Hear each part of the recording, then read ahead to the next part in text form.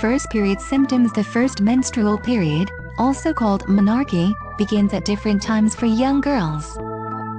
While no one can precisely predict the exact timing of a first period, there are some biological signs that may indicate when it will likely occur. During the period itself, a girl may experience symptoms such as cramps or emotional reactions in addition to the obvious release of blood from her uterus. Biology. Menstruation occurs in response to female hormones that help the body prepare to be able to have a baby. Before the period comes ovulation, the release of an egg from the ovaries. Most girls don't notice their first time ovulating, since ovulation typically produces no symptoms. However, some girls may feel a slight cramp or twinge on the side where the ovary releases the egg.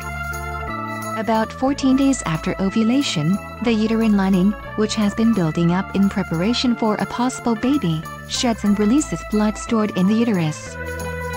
This blood exits via the vagina and begins the girl's first period. Pre-period signs. The two major pre-period symptoms are breast growth and the growth of armpit hair. Breast growth occurs in stages, with the first sign being an elevation of the nipple, or breast body. The breasts will grow over an average of 2 years, according to obegyn.net, until she has breasts large enough to fit into a real bra with an actual cup size. Once she's wearing a real bra and armpit hair appears, the first period is about 3 to 6 months away. About 6 months before her first period, a girl may also notice a white vaginal discharge. First menstruation. When menstruation is about to begin for the first time, a girl may notice symptoms such as cramps, headache, or irritability. These are normal pre-period symptoms and may continue to occur just before the period throughout the girl's life. When the period begins, it may start as a small trickle of blood or may seem like a lot of blood. The average amount of blood loss during menstruation is about 2 TBSP, according to the Nemours Foundation.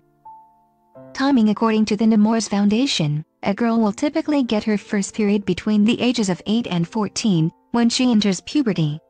The most common age is about 12.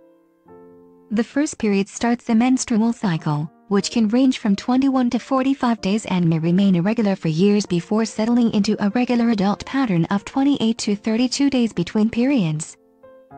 Managing symptoms. Over-the-counter pain remedies, exercise, or a warm bath can help ease menstrual cramps caused by the first period, explains MayoClinic.com. The girl should use a sanitary pad or tampon to collect the blood. A menstrual cup is another option for collecting and removing the expelled blood.